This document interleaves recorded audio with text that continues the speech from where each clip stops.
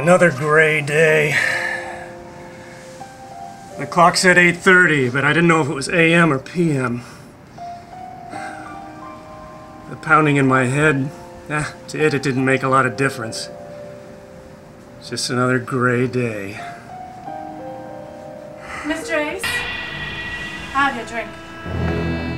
Thank you for coming, Mr. Ace. Vodka straight up? Thank you. Thank you, Mrs. Plantaganet. Would you like to have a seat?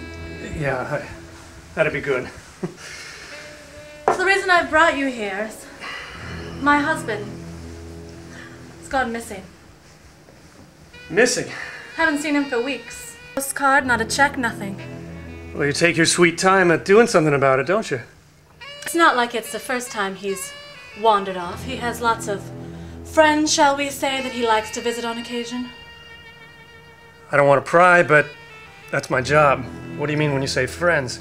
Oh, I think we both know what I mean. Well, again, it's my job to ask questions and to find out the answers, so let's make sure we've got an understanding here. Friends of the curvaceous persuasion? That's his preferred type of friend, yes. Well, I don't want to be inappropriate, but you're pretty curvaceous yourself. Why would a fellow like that, why would he be looking elsewhere? Your guess is as good as mine, Mr. Ace. But thank you for the compliment. So will you take the job or not? I'll pay in cash, and I prefer that no one knows. Well, that's just the kind of customer I like. Cash and nobody has to know. You're gonna have to tell me where some of these friends might be, or what part of town or what part of the world he might be in. Well, if I knew that, I would just go find him myself, wouldn't I, Mr. Ace? Oh, Miss Plantaganet. That's not Mrs., excuse me. Let's not beat around the bush. I may be a detective, but I can't work miracles. If you don't tell me anything, I wouldn't even know where to start. I'll give you everything I know. There was something that arrived not long ago. It was a book of some sort that came in a brown folder. That'd be of some help. She didn't give it up easy. But looking at the glittering on her dress and the red on her lips, I suppose that's how you get to where she is. By not giving anything up easy. A book in a folder, and a glass of vodka in my hand. I'd ask her for something not so strong. Couldn't bring myself to drink it. Not now. I said, will you take it or not? I was proud of my apartment. Couldn't afford it any longer, but it had always been good to me.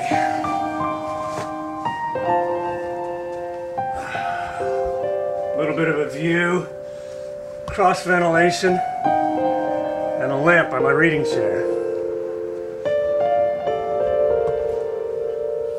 The book felt good to touch. Secrets seemed a little too obvious.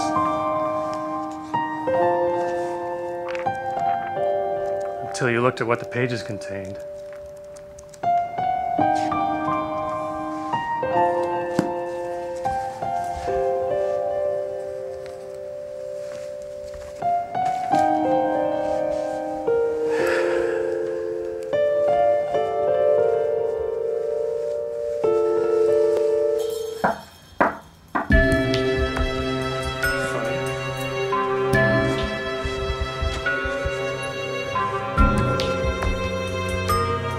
I wasn't expecting anybody. Did you get the book? He might have. A book? There are a lot of books. There are a million books in a city like this. Who's asking? Chantel. Conrado Chantel. That's who's asking. Did you get the book? I've heard of you. You're that fella from Argentina. The one that's been in the papers so much. I assume this is the book you're talking about. That is the book. I got you the book because I knew that if you got the book, things would be okay. Nobody plays ace for a patsy, see? What's this? You got the book to me. You sent it to somebody else. She gave it to me. Yeah, she. That's what I'm talking about here. Do me a favor, partner, okay? Be careful of her, you know? I spend my life being careful. Careful is what I get paid very handsomely to do. When I get paid for it. Listen. You stand there with your cigarette dangling from your lips, that long greasy hair's hanging out of your hat, coming up to San Francisco on the cruise ship to make your name up here, selling your furs and your diamonds. I'm not impressed with you. You're sitting on my bed. Nobody sits on my bed. Conrado does. Conrado likes who you are. I watched you a couple days. You go after things that are important. You're following her husband, I see that. Her husband's important to me. The book is important to her husband. So now you're important to me. You follow what I'm saying? Listen, is Mrs. Plantaganet my client or are you? It's a good question. Because if you're my client, it's gonna be $100 a week plus expenses. Listen, my friend. Do me a favor. I'll pay you $100 a day. You keep an eye on the book. You keep an eye on the lady. Inside the book, there's a lot of information. Conrado, trust you with all this information.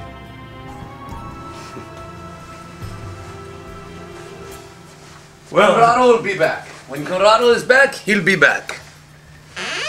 Good night. One case, one book, 2 clients. Didn't make a lot of sense, but when you don't know where your next job is coming from, you do what you gotta do. So sorry to keep you waiting, Mr. Ace. Miss Plantaganet, please have a seat. I've made some progress. Oh, have you?